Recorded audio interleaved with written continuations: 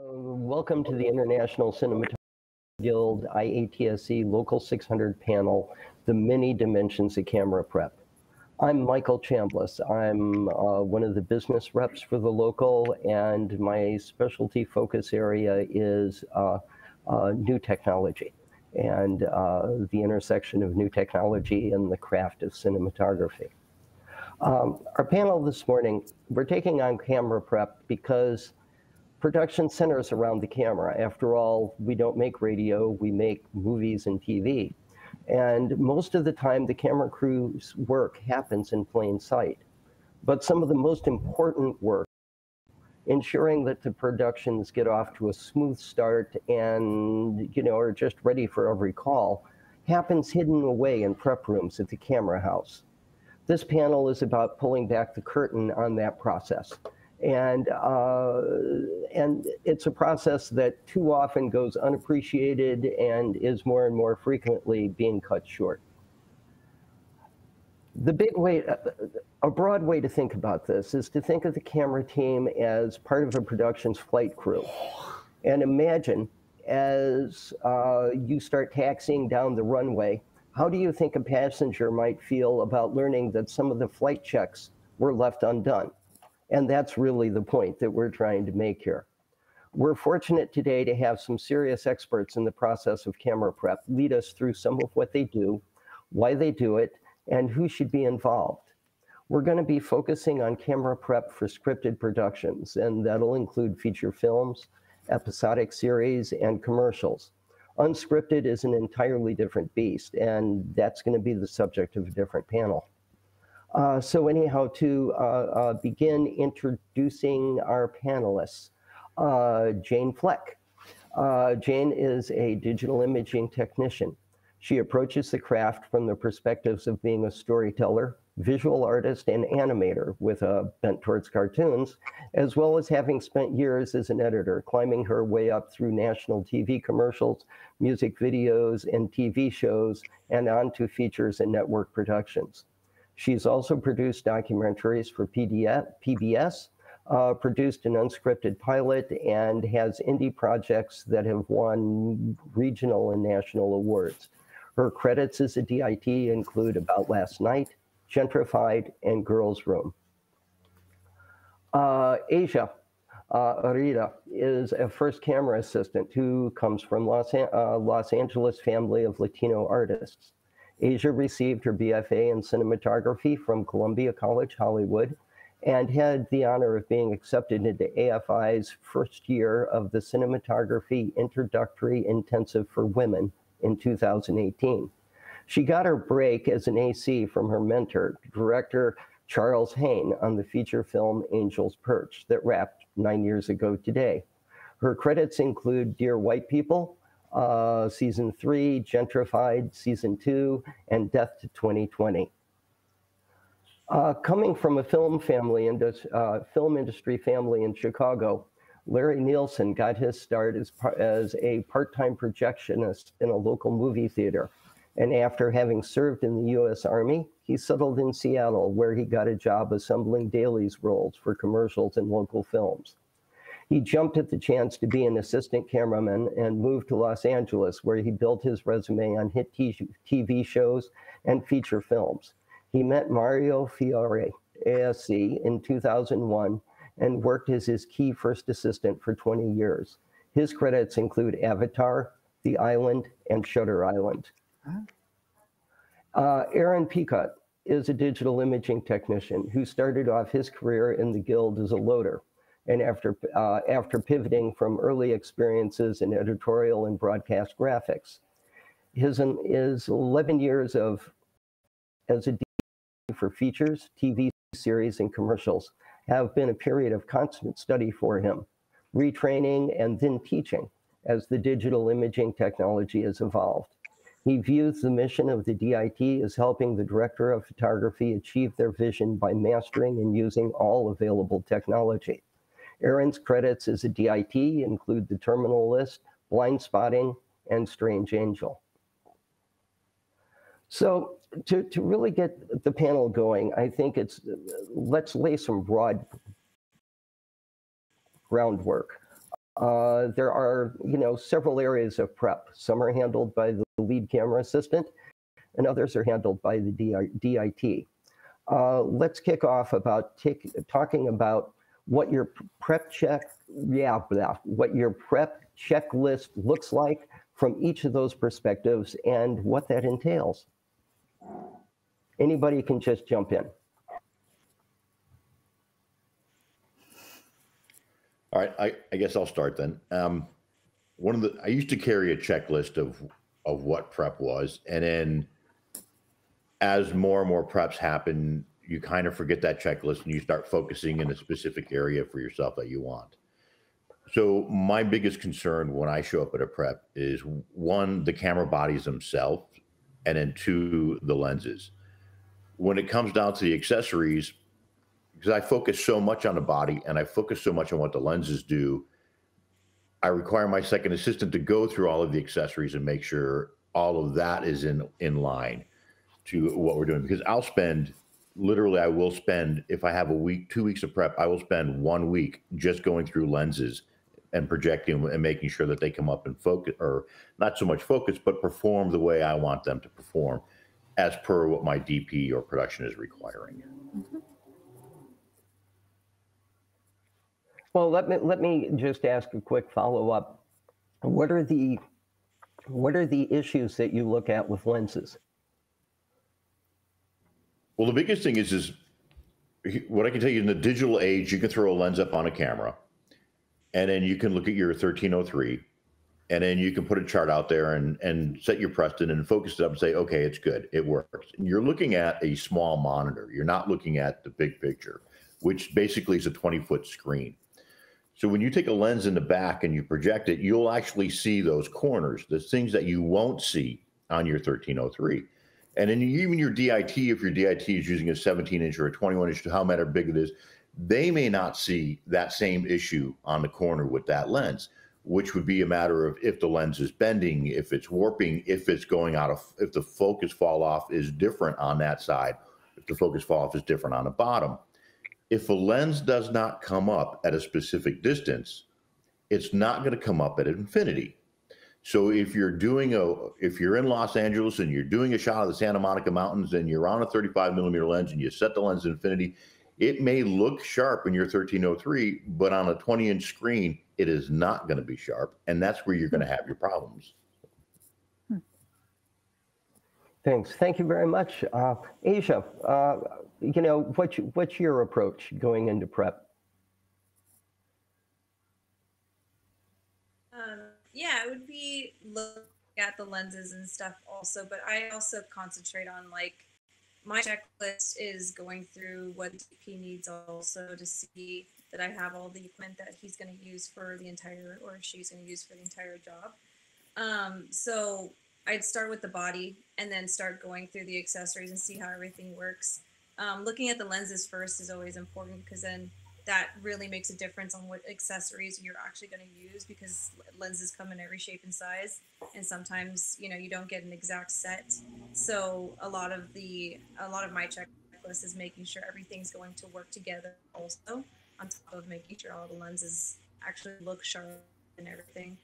Yeah, it's a lot of making sure that we have all the tech that's needed, and that all the tech works, and that all the tech is running, and nothing's gonna short out anything, and the body itself, the sensors, all good.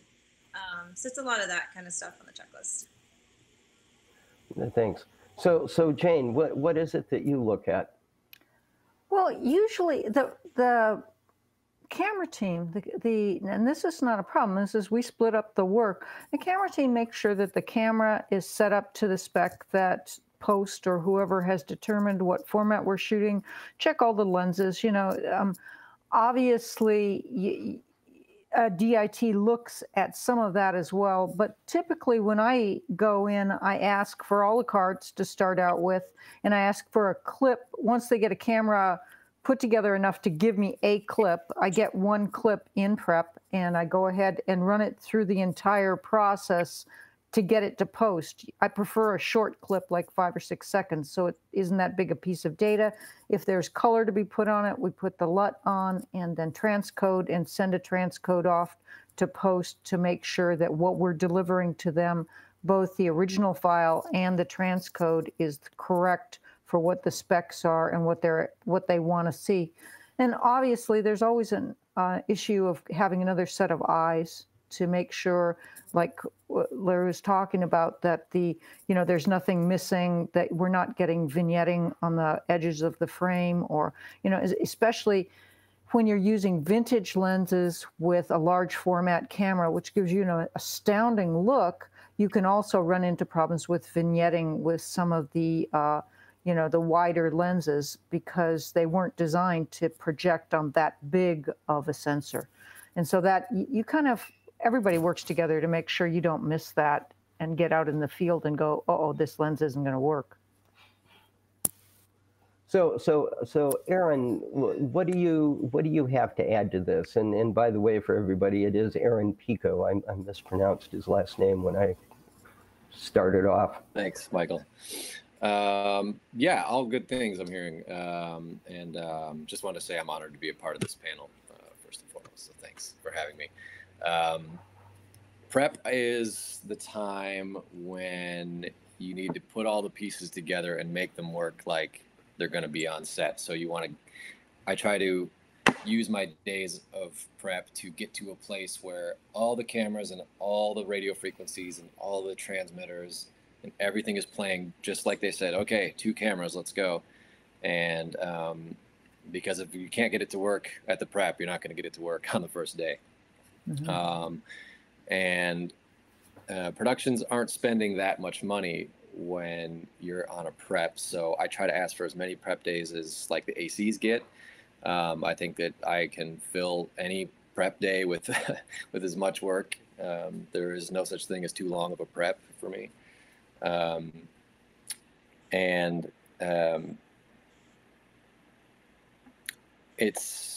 real money is going to be spent when you're filming. So when you're filming is not the right time to be troubleshooting and getting things ready and wondering if something works. You want to know 100%.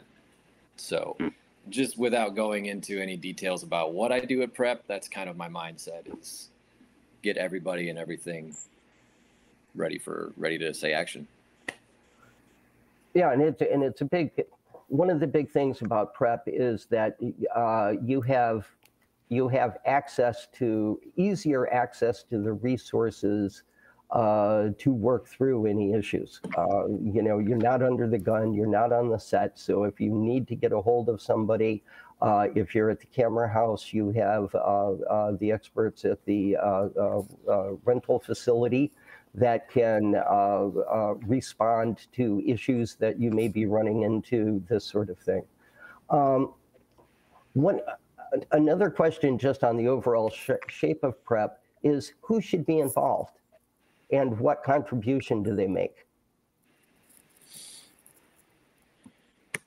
I believe the entire camera department should honestly be there for prep.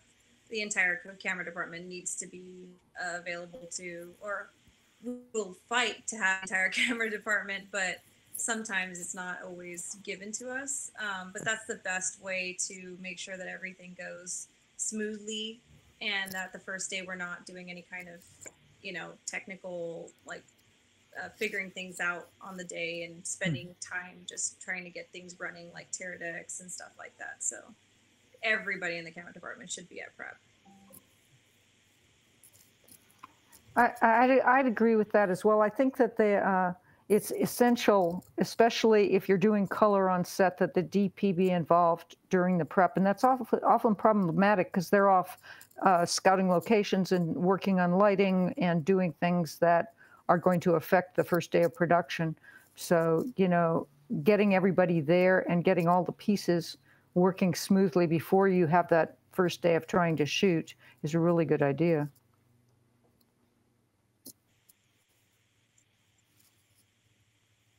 Can't hear you, Aaron. Whoops. We've lost audio on Aaron. Okay, so maybe while that is getting itself worked out, let me bounce on to the next one. And Larry really started to talk about this, but the second AC has a fairly unique role in prep, and it's going to change between firsts about how that work is assigned. But what is the role of the second AC? The second AC next to the loader, in my eyes, have two of the most important jobs. Not only do they run the set itself, but when it comes to the equipment, they're the ones that are tracking basically everything you have, keeping the paperwork for all your stuff. Usually what I'll do is if I find a problem with something, I'll say, hey, we need to get this. They write it down on the board. And I may come back 20 minutes later and say, hey, did we ever get this piece of equipment? And usually my second AC is the one that said, yes, we got it, or no, we don't have it. And I'm like, follow up on it, because I'm actually, realistically, I'm busy doing a bunch of other things. Either I'm coordinating with the DP, talking to production, talking to the house about the lenses, the bodies, what equipment we're going to need when and there. And it's just like my second is the one who is managing all the rest of the stuff that I'm going through, and pretty much labeling all the equipment to make sure that it's not getting mixed up. B cameras available, they know what all their accessories are, it's all color coded. The second assistant has a really big responsibility when it comes to prepping. Asia, do you have something to add to that? Yeah, no, that was going to say is that they have the biggest responsibility, because without them we'd be so disorganized. The second ACs are not only going through extra accessories that we can't really get to while we're doing like technical things on the body and the lenses, but they're also making sure that everything's organized as far as like schedule. Like if we have other things scheduled and we need help arranging where things need to be and organizing that, they are good at just being, hey, well, I'll take over and help you with that, with scheduling and stuff. So, but they are also going through like almost all of the other equipment that we're working with also. So yeah. Those things. So Aaron, and do we have you back? You are back. Okay. I was just gonna say right off the beginning that that I agreed with Asia 100%, and that is that why would you have just half of the team or half of a team that's going to be working together for potentially months left out of the equation at the beginning, or only involved in a fraction, when you need to create that rapport, and also there's that much work to be done. Like Larry and Asia were saying, like the seconds are super important, or to the loader is super important. There's so much stuff that has to these days with like different hard drive types and media types and speed types, and dealing with heat and power issues, and where are they going to set up, and the utility has all kinds of labeling and running around to do, and securing different gear. It's every single person is just as important, and I think they need to be there each day too. Mm-hmm. Yeah, and it also has a chance to make sure that the workflows are all together between the different members of the department. It's a chance for again, more relaxed communication. Once you're on the set, you're focused on the shot, and this is a chance for a lot of the background organization to take place. When you going into prep, we've talked some about what it is that you do. How is it that you know what to do? What do you need to know before prep begins, and how do you go about getting that information? It's really important to start off a dialogue with the production manager, production coordinator, the whole production team, with the post team. This is from a DIT's perspective anyway. Mm-hmm. And of course the DP, what are we trying to do artistically, and what are we trying to deliver exactly? And it doesn't make sense showing up to a prep unless you know those things first. So all those dialogues have to be had days or possibly weeks or a couple of weeks ahead of time. And opening those lines of communication and dialogue, and before you even ever get to the prep. Yeah, I'd add one other thing to what you just said, which is I'm always, because I have a post background, I'm always very proactive about reaching out to the post department and talking about the delivery specs and exactly what they want when we go into prep. It is ideal that you get all of that worked out and do a delivery of some sort to post before you get into production to make sure that the shoot from camera to editing is just very smooth. And if you don't have that, it can create serious problems at the beginning of production, which it's best to avoid. That is the whole reason for prep, is to avoid not having it all worked out ahead of time. Larry, I'll what? also speak to operators. Go ahead, Aisha.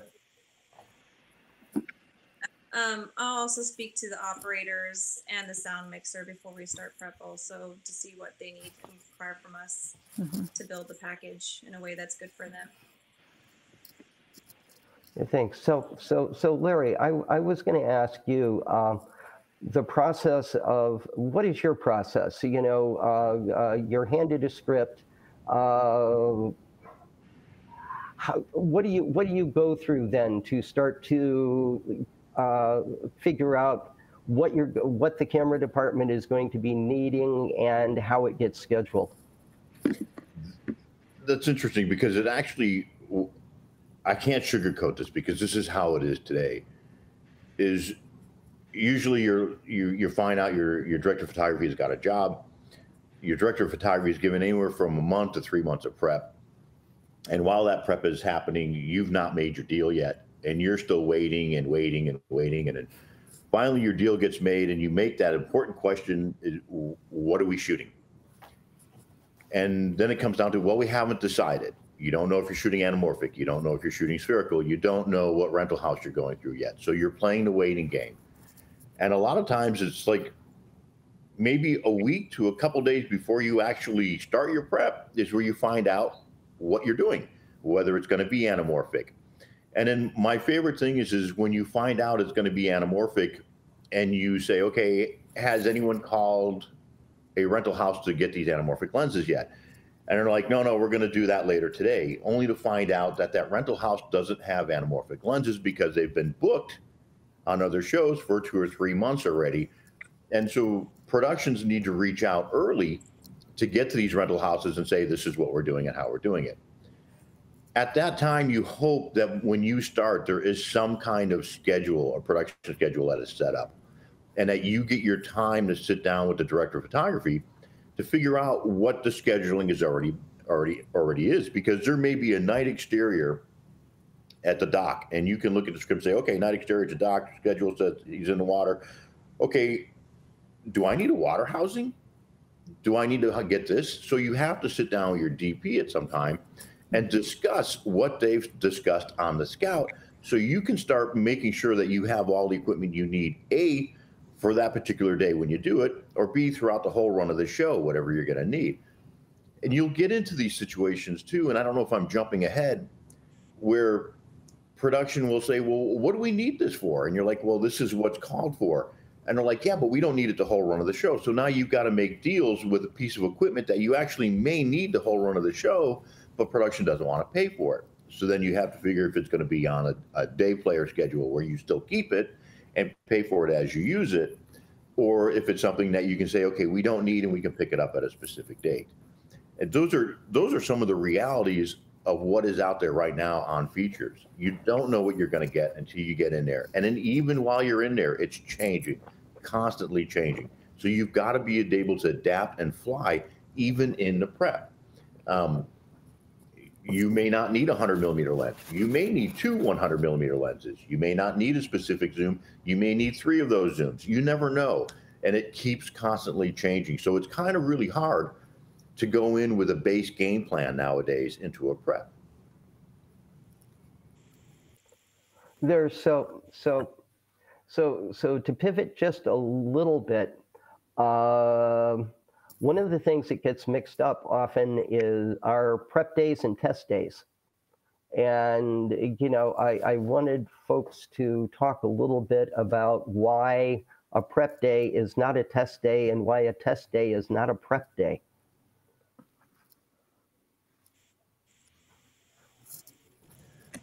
Go ahead. Okay. A lot of my career is anamorphic lenses, and a lot of my career with anamorphic lenses is through Panavision. And with Panavision lenses and anamorphic, you have different series of lenses, and each lens has a different characteristic. And you can go back with the lens technicians, and you can do what's called vertical adjustments, which will move the lenses, the two focusing glasses in the center that go like this. You can actually move them apart a little bit and shift the most focus point to the outside, which will actually flatten a lens. And when I say flatten, it's because an anamorphic lens, when you see it, is curved, and you can actually kind of straighten that out a bit. So what ends up happening is, and it's a classic example because this did happen on a job I was doing, where they wanted to do a test, and we didn't have the lenses because one lenses were out, two lenses were coming in, three lenses were being adjusted the way I wanted to be adjusted, and we didn't really have a full package. So you go out and you do this test while all these other lenses are being worked on, and you're using the lenses that you're not going to take on a job. And they look at dailies a couple days later and they go, oh my God, this looks like crap. What is this assistant doing? So it's test days take away from the actual prep of what you're doing. And they also can help to make you look bad. So. Yeah, you don't have the freedom of mobility at a test that you do on a prep. So, yeah, when you're testing, your prepping is either on hold, like if you're doing a test in the middle of your prep days, or prep is over. Because from my perspective, it's a shoot day. You know, all the monitors are working, the cameras are working, the lights are working. You know, we're shooting. Basically, we're not testing cables and we're not calibrating monitors. That time has passed.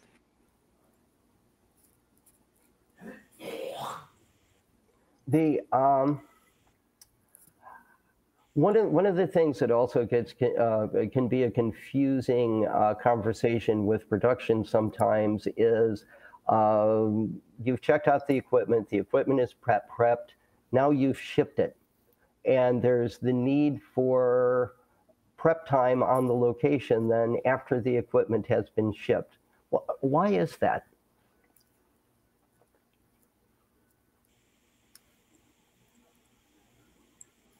It's because our equipment, fully built, can't fit in any of the actual cases they came in originally. You're doing a lot of consolidation and stuff in order to make the process on the day faster. It's never going to be completely set up or built the way you need it to when we're actually shooting. So you're going to need to organize and get your stuff together as soon as it ships in and lands on the first day. And that first day is always going to be a lot of getting everything together in the morning. It's just always it's never going to be the quickest morning of the shoot. It's always going to be a little bit of getting things together and checking stuff. Yeah, well, and isn't that also an opportunity to for the local hires to start to get to know the package? You know, because that's the other thing that comes in on that is that, you know, very often you'll have people that, you know, they haven't been part of the larger prep, and all of a sudden, you know, they've got to get on the page. True, and the other part of it also is because sometimes not all the gear shows up. You might have one or two cases that don't show up, and you can't start shooting because one of those cases might be the body. So you're going to need those extra days, a couple extra days when you get to the location. And yeah, the biggest one is if you're using a local crew in that area, they need to get familiarized with the package. They need to get familiarized with the gear, and they need to feel comfortable with it. Thanks. So, and this will be a round robin one, and this one's actually going to be some fun because talk a little bit about. I'd love to be able to share some stories about issues on the set that could have been avoided with a good prep. This is the what could possibly happen question. Probably the thing that happens most often for commercial DITs, or maybe younger commercial DITs, is hard drive problems, and that's by not really doing the necessary prep of getting the hard drives and testing the speeds with the workflow. A lot of DITs you'll hear, or young DITs or loaders, you'll hear them say, well, I just got dropped off these hard drives and they're really slow and I didn't have any time to prep and stuff like that. But I found that part of the job, you really just need to be proactive at the beginning and let, as soon as you get the job, if you're going to be doing the downloading, you need to let production know what's going to work and what's not going to work and when you need the drives. And if they're saying nothing is available, you need to work on outsourcing your media and getting it right. I don't know if I have a specific story because it's happened so many times. It happens. You hear it all the time. Like, production gave me these slow drives. Yeah, well, Jane, I know that you've worked, you've handled some very large data productions, productions that have had a large data flow. And what happens there? Because, and some of the issues that can come up with camera cards, et cetera. Oh, absolutely what Aaron said. A quick story. I got on a commercial and they gave me 2 Lacy Ruggeds, which are slow, and we were shooting 6K, and one was 500 gigabytes and the other was 1 terabyte. And they had no concept that they weren't going to be A, fast enough, or B, big enough. And I ended up putting it to shuttle drives that I bring to set, and they used my shuttles instead of theirs. But in the biggest sense, some of the things that can go wrong, when you get into big data shows, now we're talking 4K, 20 odd cameras, shooting everything, wall to wall, and a lot of cards. And S/S cards, for me, are the biggest concern. When we're shooting F55s 4K, they work great. The cameras work great, but the cards have seen a lot of usage. And you get in 150, 200 cards from a rental house, you need to go in the prep through every single card and make sure that the right speed and read speed is correct, so that when you start shooting, you don't have card failures. And on shows where they come in and they say, you don't have a prep, you just have to, download the data. I love that.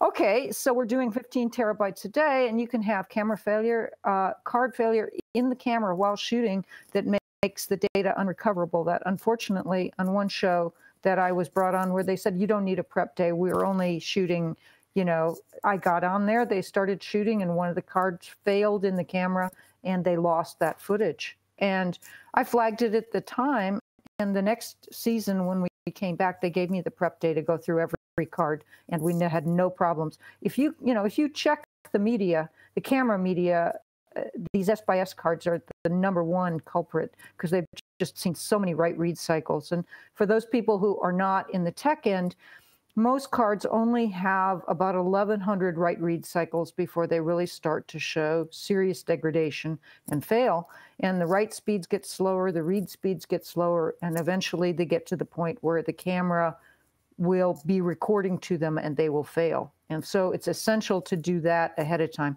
And obviously then there's if you don't get a prep day, you can't make sure that things like the readers work.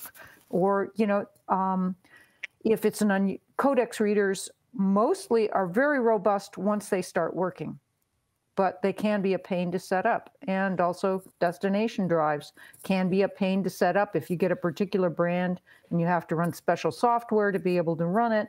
All of this stuff can be worked on, but the most stressful thing in the world is to get on set and have them hand you a pile. Here's a pile of gear to integrate into your DIT setup, and have some of it not work. And it's essential to have a prep day to make sure that it all does work, and you can hand them back and say, this reader is not working, we need a different one. Or these cards aren't fast enough, we need different ones. Michael, I just wonder if, since we're kind of on the DIT process, can you hear me? Yes. You can hear me? Absolutely. Okay, sorry. If I can just share my screen and show my checklist now, maybe? Absolutely. Okay, yeah, and we'll come back to the horror stories of prep. So hopefully it'll let me do it now. Let's see. Do you see my prep checklist? Yes. Okay, so this is something that, this is an outline that was not created by me specifically. I have taken it and run with it. The person who created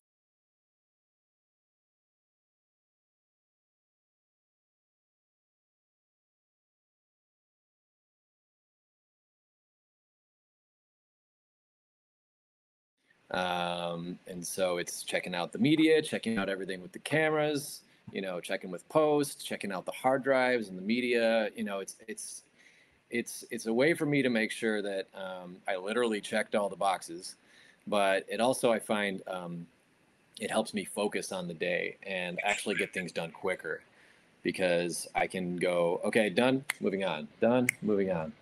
And I mean, I do this on commercials, you know, 1-day commercials, and I do this on, you know, 6-month-long episodics.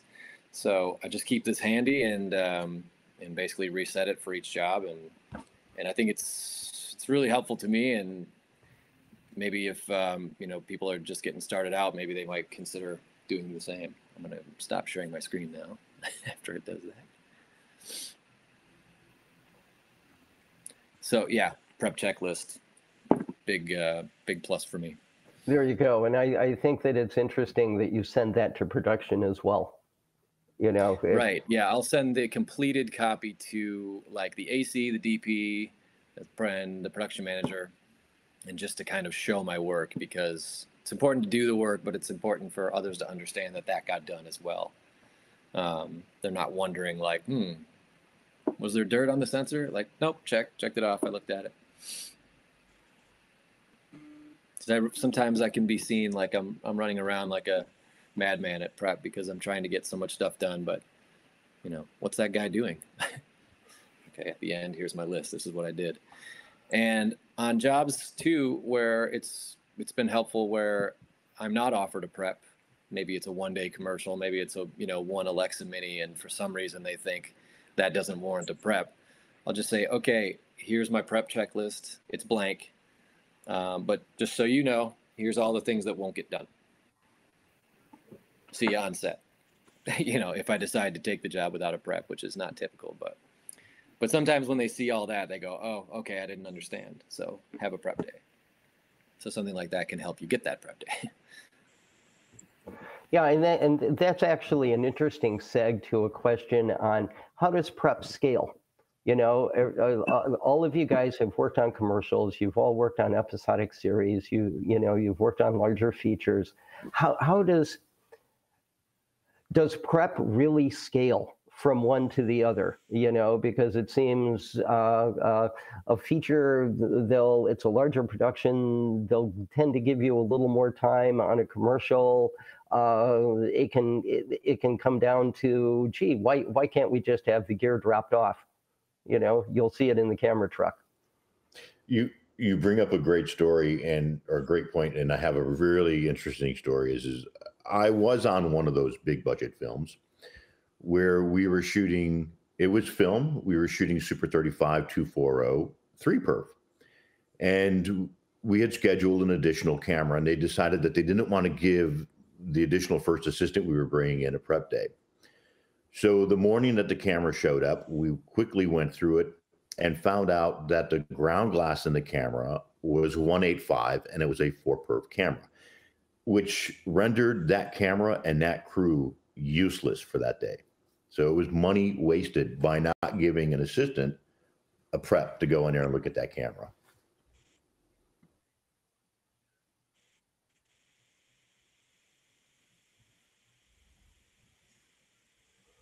No, I've actually got my own story on that, where there was a ground glass and gate mix-up, and production ended up spending a a considerable sum of money on optical repositioning of the frame.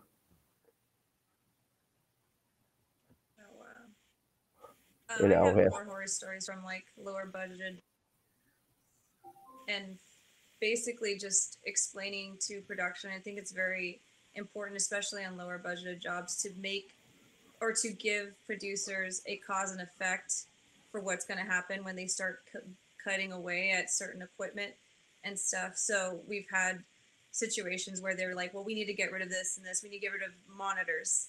Monitors, for some reason, is like the first thing they want to start cutting away at, which is crazy because it's like the thing everybody is needing, like makeup department, lighting department, everyone needs a monitor.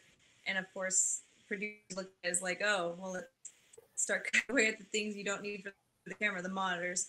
And I'm not going to say which project it was, but we had a situation where we had to tell the producers, you know, don't cut anything.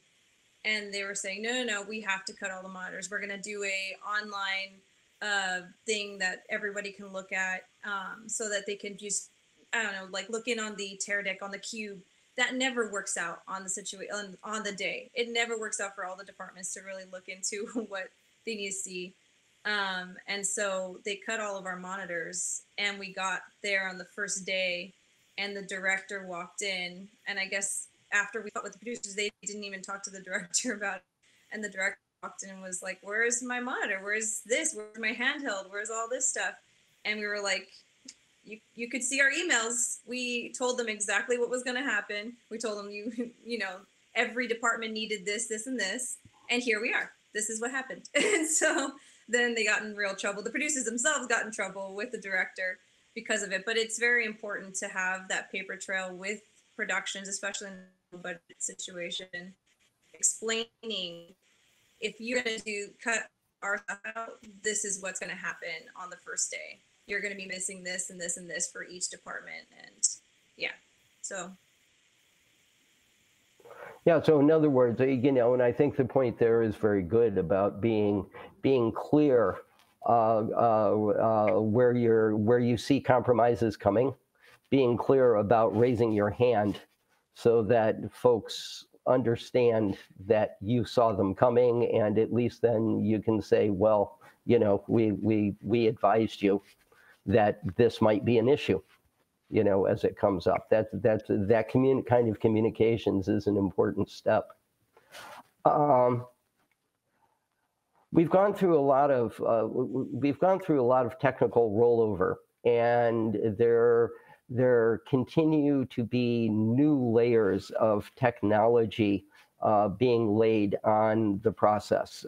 Network cameras, you know, offset streaming has, you know, become, you know, a very big deal. How is this changing? How is prep evolving? And I think this is both for assistants and DITs. You know, it's you know, take a look at your prep a few years ago. Take a look at your prep now. It seems to me that a lot of things are being added. I would say one of the biggest things that I've noticed, and the relationship between the digital imaging technician and the first AC has changed quite a bit. It used to be that we really didn't have a relationship. They were on the set, and we relied on them for being our second eyes, basically. Now we find ourselves more involved with them as far as the whole post-production aspect is concerned. We find ourselves having to lobby for them at times in order getting cards, because we know that we're going to be on a location, and we find that we're going to be 3 days out from dailies, and how many more cards do we got to get to help them make their job a little easier. And one of the biggest things I've noticed too is now different lighting setups.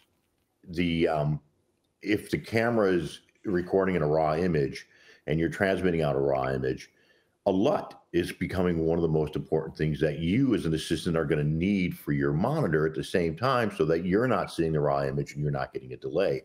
So your relationship to the DIT becomes even tighter. Also, when it comes to the aspect of, yes, like you're saying, you know, there's this new system coming up. I'm not sure if a lot of people are familiar with it, where the recordings, where sound and picture are being logged and sent right to editorial as you're shooting. And so when it comes to what gets lost, they look at both the view, the DIT and the first AC, as to why didn't we get that image, or what happened here, or what does it look this way? So in that aspect, the evolution of the relationship with the first assistant and the DIT is completely changing, where we are kind of coming one together. So.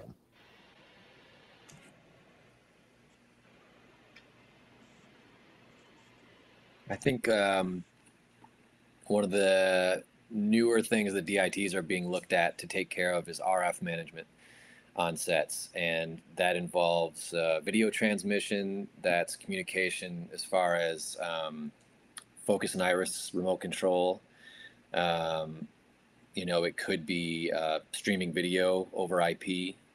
It could be, you know, as far as the like wireless video, it operates on the 5G spectrum. So go downtown in LA and set up 4 cameras with a, you know, 4 Teradeks and watch them not work because the 5G spectrum is just completely crowded and has interference all over it. And there's ways to combat those issues, but I think DITs are just starting to kind of wake up like, oh, we're the technician and we need to be the ones to, you know, basically run the set as far as that goes and take that on. So of course that starts even before the prep with phone calls to, or emails to like the dimmer board op, and let's talk about their wireless setup, what's going to be on the stages, what to expect, what kind of Wi-Fi is going to be on the stages, what are our locations like, can I call ahead to locations and have them shut off all their Wi-Fi receivers, you know, or Wi-Fi transmitters. So yeah, RF management I think is one way that the DIT job is evolving, and so certainly that will affect the prep.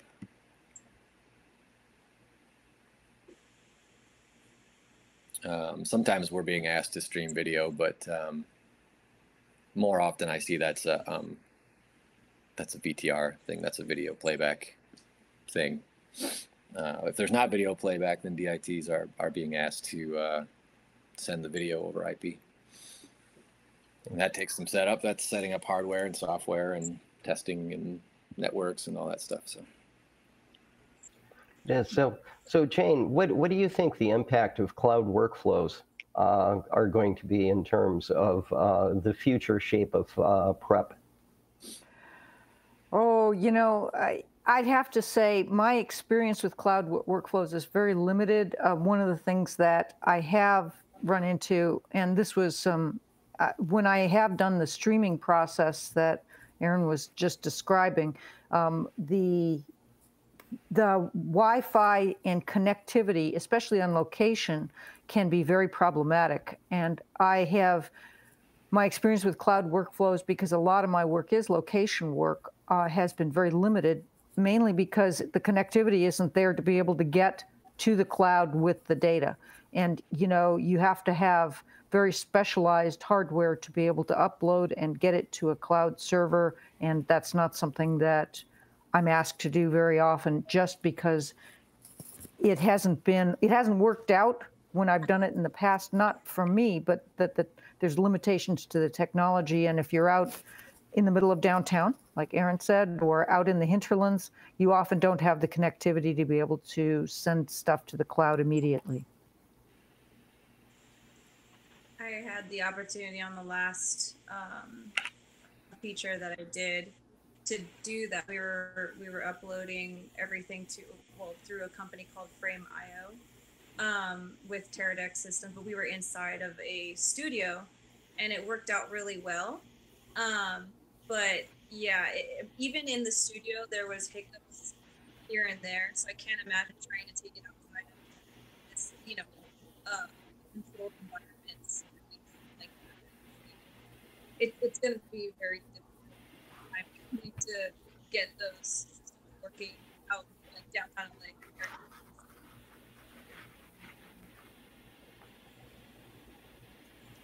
Oops, sort of faded there, Asia. let me circle back on, and I brought this up at the beginning. And this is just like opinions coming out, because it's like, why do you think allowances for prep time keep coming under pressure? Is it exclusively budget, or is there kind of an impression that because stuff is digital, it's automatically going to be faster and there's less stuff to look at? Or that if there is a problem, it can be fixed in post. I don't know. You know, what? Let's go around the room. What are your feelings about that? It's hard to know exactly why, because it's not like they're going to tell you why. You know, the people that hire you aren't going to go, here's why I'm not giving you a prep day, unless it's when they say, oh, it's just one camera, 1 day shoot. And I'm going, well, do you want to get the shot or not? Like, why do you care more when it's a multiple, you know? But they're not going to, you know, I think it's usually my feeling that I get is if you're not offered a prep or a proper prep, it's that they don't know what you do. They don't care what you do. But they just don't want to give you, you know, why give money to it? They don't know why. So don't care, not their problem. Moving on. Give a prep day to the first, and that's it. And nobody else needs to be there. Yeah, I would. Non-technical person trying to tell you how to prep technical gear. Yeah, I'd second that. The biggest reason that people don't want to pay for a prep day is budgetary, and also that there's no understanding of what you do in that prep day and the risk that they're taking by not having one. And it's one of those deals where, especially if it's like a 1 or 2 camera shoot, they're looking at it and they're going, oh, you know, you just plug into your computer and there it is, right? You know, and they don't realize that there's any options for things to go wrong. And often those type of shoots are the most stressful, where you get on set and you run into the things that you would have run into if you had had a prep day. And, you know, that's what makes you old before your time as a DIT. It's like just struggling to get completely organized and everything there. And we do it. That's the amazing thing, is that 90% of the time we do it. And they go, well, yeah, see, you didn't need a prep day. And it's a self-perpetuating thing. And when it doesn't work out for one reason or another, then they don't see it as a lack of preparation. They see it as a sign that there is, you know, you should have been able to do it. And that's very scary and very hard as a DIT, because our job is to make sure, you know, you only have to do it perfectly every time, every day, because if you don't, the consequences are horrible. And I've found that most of the time it's just people not understanding. I agree with you guys about it being like a misunderstanding of our job. And most of the time when it's budgetary, they'll cut the second from the prep or the DIT from the prep. But at least the budgetary type situation, they actually understand that they do need someone prepping a camera before it comes to the set. But the people that won't give a prep are the ones that just don't know what the consequences are, which is when I would give them examples of, this is what's going to happen. Your consequences are these things. It's a whole list of things that could go wrong and waste their money and their time. Hopefully the prep checklist will help with some of that situational, but still, if you send them that, then it's like, at least now you know what you're going to get or not going to get. Spell it out. Yes. I believe it's a budgetary thing. And I believe it's also because when they show up on set and they look at a monitor and they see it's all working, it's like out of the box, they expect it to work and don't understand that it takes time to make it to work or make it work.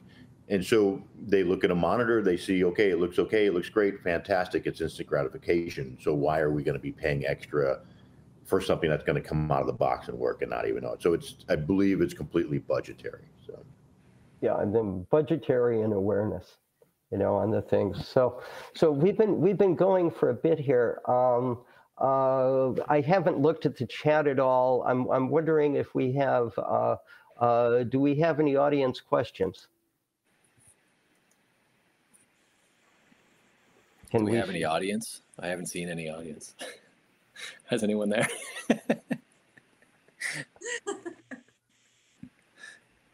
Hello? See, I don't think so. I don't know. I'm looking for feedback from our hosts here.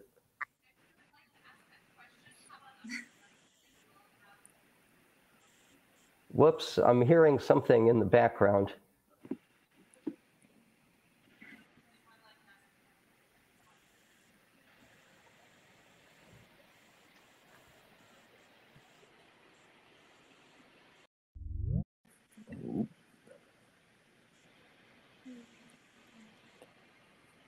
Aha, something's happening. We see you, we don't hear you. Oh, can you hear me now? Yes. Okay. My question is more so, it sounds like you guys talk a lot about 2 to 6 month shoots and a larger prep. How do you guys condense it, I guess, to like the 1 day preps? I get that a lot where it's like a 1 to 4 day commercial or music video. And what do you guys change and what do you guys cut down to a shortened shoot? Work faster. It all needs to be done anyway. Yeah, I mean, 1 day, 2 day commercials and music videos when you're prepping those, yeah, you're only going to get 1 day to do it. I like to fight to get my second there because the reality is that you're going to have everything the rental house has for that one camera. You're going to have every little toy, every little trick, and you're going to need to be showing up there the minute the rental house opens, and you're probably going to be keeping them there late. And you need to make the production aware of the fact that all these changes that are going to happen are just going to add time at the end of the day. And if they want it done within a specific time, then you're going to need 2 days or you're going to be on there until you're finished. So, and it's a terrible situation. I've been there. One of my favorite stories about that was we were doing this commercial, and it was at one rental house company, and I went there to start prepping. And then so I start prepping the gear, and at about lunchtime, the director decides that he wants to use a specific set of lenses that the other rental house doesn't provide, and a completely different camera system. So now my job was to drive all the way across town in Los Angeles to start a prep at another rental house just for that commercial. And it was ridiculous because I ended up spending, I want to say, a good 16 hours doing this prep. So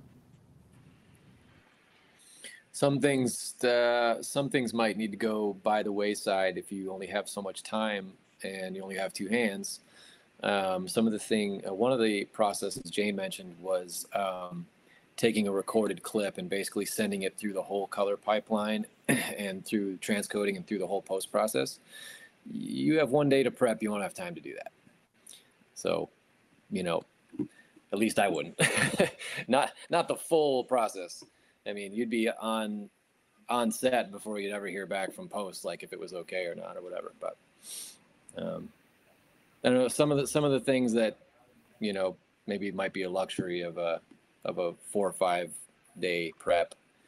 You just have to axe it from the 1 day. I mean, you have to kind of take the more luxury items, which is really hard to do. But like I said, or like Larry said, bring in more hands, or it's going to be a really, really long prep day to get it all done. I do have one more ad for you there. There are little tricks you can do as far as when you're prepping your lenses. And normally what I'll do is I'll run a tape and I'll check my lenses at 5, 10, and 15 feet.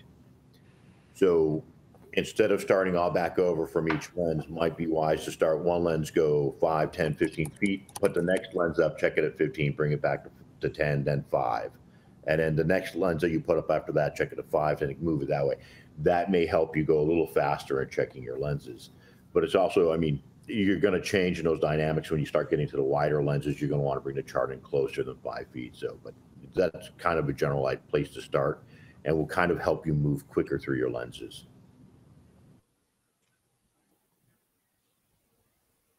Yeah, I have another one. I'll go. You got it. Go ahead. I guess the other thing, and I work as like a first AC, so I guess my question is more towards gear preference. How do you go about getting what you're looking for? My big thing is hand units.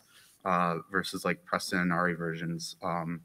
I guess it goes for every department, but how in prep does that change for you guys? And at what point do you start having the conversation with UPMs and whatnot about what you guys want on a personal basis?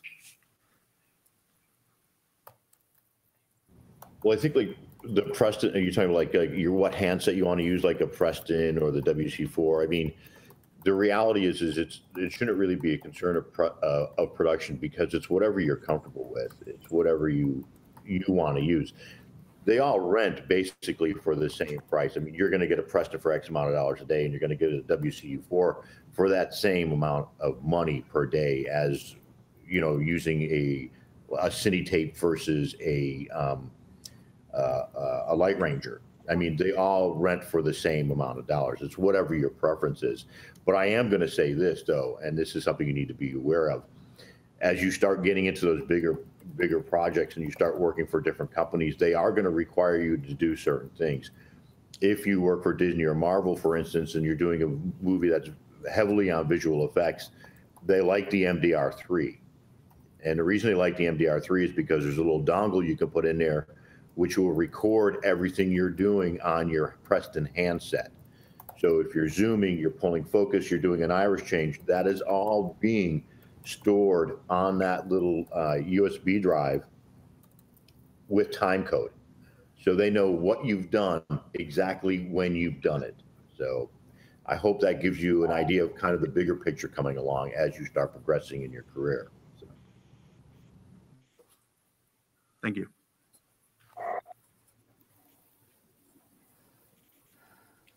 Hello.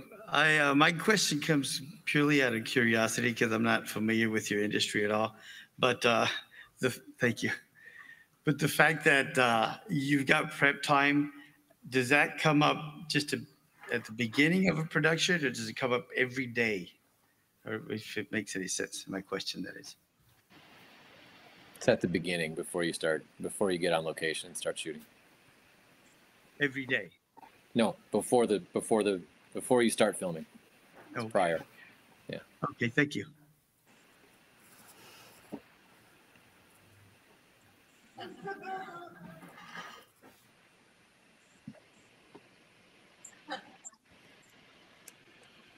Okay, do we have more questions? Somebody coming up? There they are.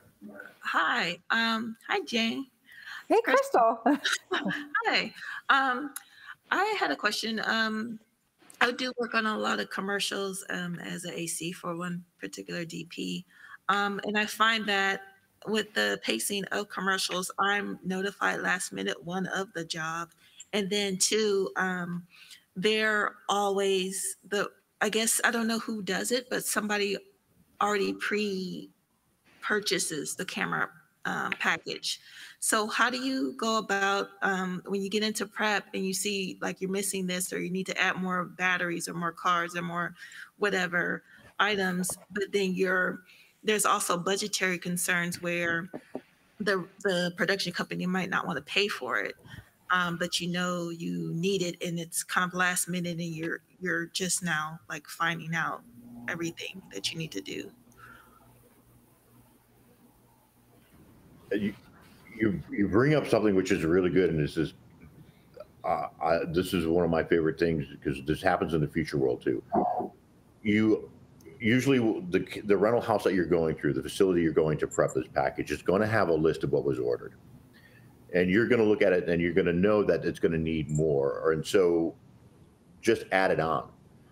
And the reality is you can always talk to whoever's shooting the job of what can or can't be dropped. But if you know there's something that's specifically needed, just add it on. And then that becomes an issue now with production and a rental house to figure out what the actual cost is. And then it's up to them to decide how big the discount's going to be or how much they're actually willing to pay. What you're discussing, what you're talking about right now, is very interesting, because it does happen in the feature world, where on your last day where you're checking out all your gear, all of a sudden you get this phone call and it's just like, hey, what do you need all this stuff for? This is way too much money. We don't have this money in the budget. And then now you've got to talk to the director of photography and say, hey, this is what's going on. What can we drop? And then It's just like, what can we move to another package? What can we, but that's in the future world. You can move things around to a day player list and still take it with you. But yeah, what's happening with you and that when you know you need something more, add it. Let the production deal with the rental house as far as what the actual cost is going to be. So I hope that helps. Okay, and then just one other quick question. How do you convince them to get your second AC into prep? Because I often don't have my second AC with me there.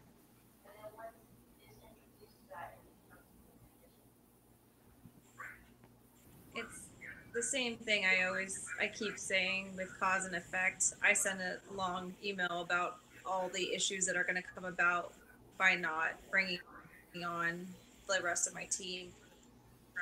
So I just keep explaining this is the reason why we need them. If not, just expect them to be right now because I couldn't really hear you. You're breaking up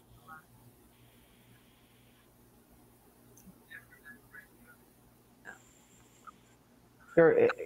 It was breaking up. I couldn't really hear you. Yeah, Asia, you have some Can you hear me now? bandwidth stuff going on. Yeah, there you go. Yes. All right. I was saying the same thing as earlier. I was saying how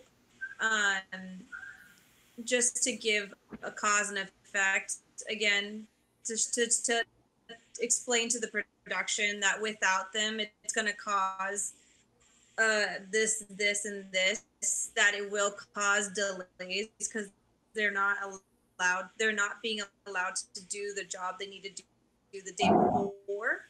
So it's going to cause delay on the day of the job, and just be very specific and say, this is what it is that's going to.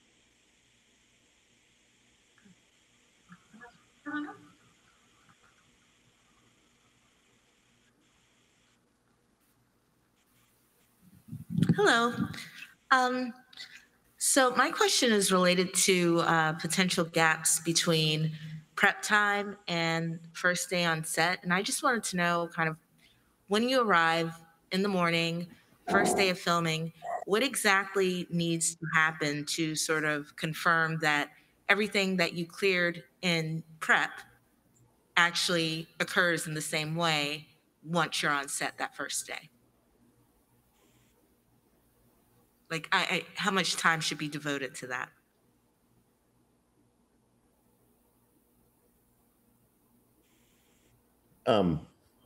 In features and episodic, they usually give you an 18-minute pre-call to put the gear together for your daily usage.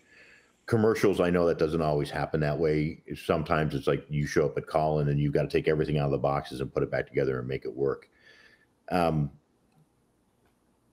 This is a terrible thing to say, but you have to do what's within the limitations of production, because if you get on a job and they say, we want you there at 8 a.m.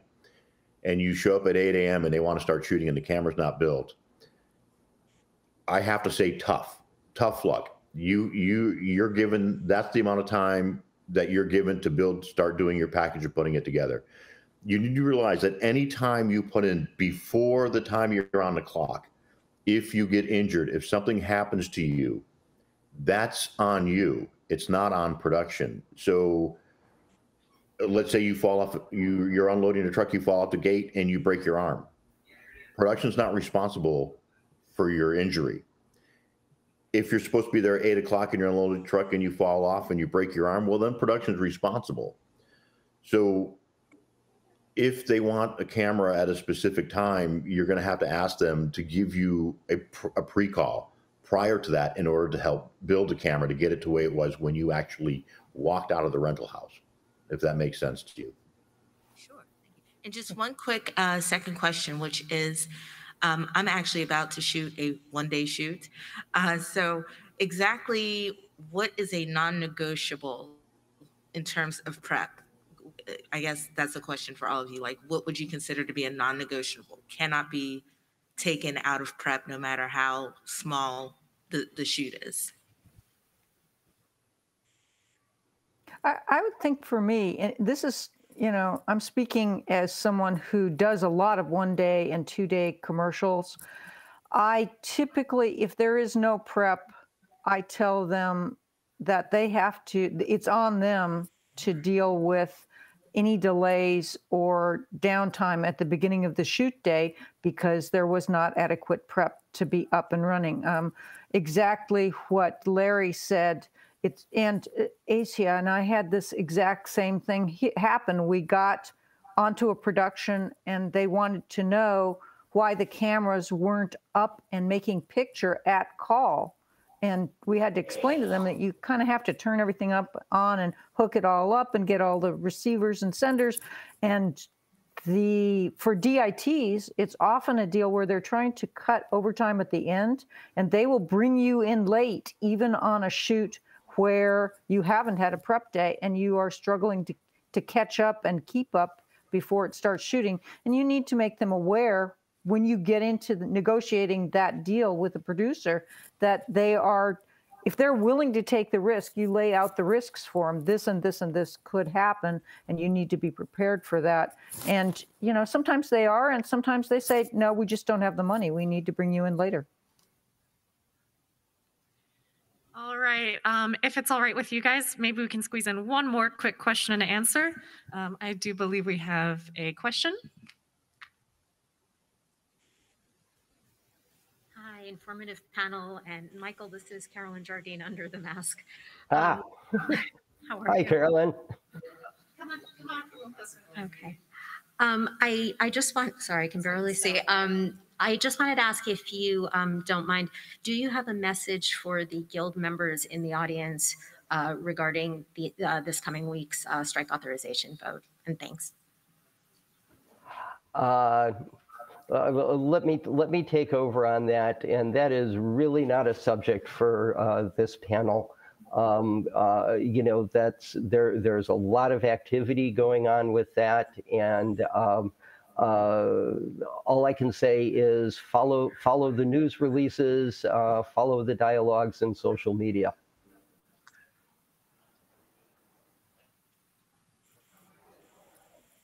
So anyhow, I guess that starts to bring us up to the close of our time.